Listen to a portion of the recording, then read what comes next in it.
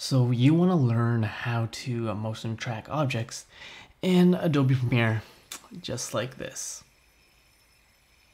Well, I'm going to show you that in this video. I'm going to jump into Premiere Pro right here, and I'm going to show you exactly how you do that. And if you want to get super complicated, yes, I already know you can do this within After Effects, motion track, track motion, null object, but there's a really lazy way of how you track motion objects within Premiere Pro. I'm going to show you right now in this video without zooming in and showing you guys the entire screen. So let's get into it. So what you want to do now is you want to go to that clip and find exactly where you want to motion track, right?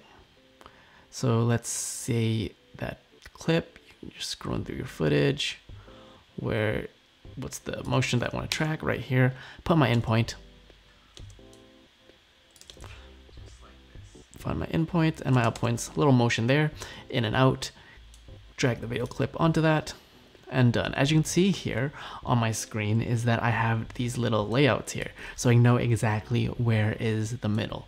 But let's say you don't have that. So what you want to do is you click this toolbar right here, the settings, wrench over here, and make sure you turn on your safe margins, right? As well as show your rulers and show your guides. Now you will know exactly where that middle is. All you need to do, drag down this right here, making sure it matches the safety lines, drag on the left side, and you're trying to go for exactly in the middle as you can get. And this is a good way to know that you're in the middle. Next, what you want to do is you go into your effects control panel and you want to do keyframe by keyframe. And yes, I know this is tedious, but if you want to stay within the Premiere Pro workspace and workflow and not have to jump or create an After Effects composition, this is how I do it. So then all I do next is I zoom in the scale a bit, which allows me to have a little wiggle room, but we can do that after point to show you guys why I do that. So what I do next is I click on the stopwatch and I'm making sure that this is centered, right? And then I go forward, let's say a couple frames. 1, 2, 3, 4. Track that there. 1, 2, 3, 4. I move it here. Track that bit up.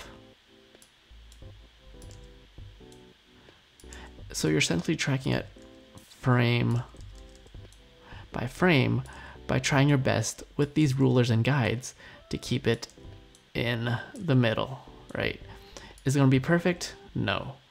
But if you're essentially using this clip for, let's say, 2 to 3 seconds, it's not going to be a deal breaker, especially if you are creating this for a YouTube video. So essentially what you just did was you tracked this motion, which After Effects does this by AI and using Sensei, but you did it manually.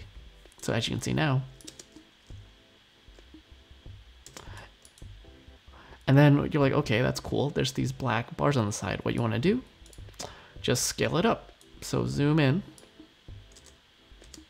And there, right here, just cut this. And then I can just loop this.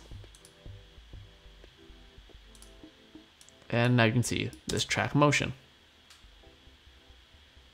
Of course, it can look a lot prettier and cleaner if you actually did it keyframe by keyframe, but that is how you motion track most accurately that you possibly can within Premiere Pro, the super lazy way. And I hope that was able to help you guys exactly see that, yes, you can track motions manually within Premiere, but obviously if you were in After Effects, you do this through track your motion, create a null object, pair that with the pick whip, and you know the deal. If this video was able to help you, my name is Peter. I help you become a better content creator.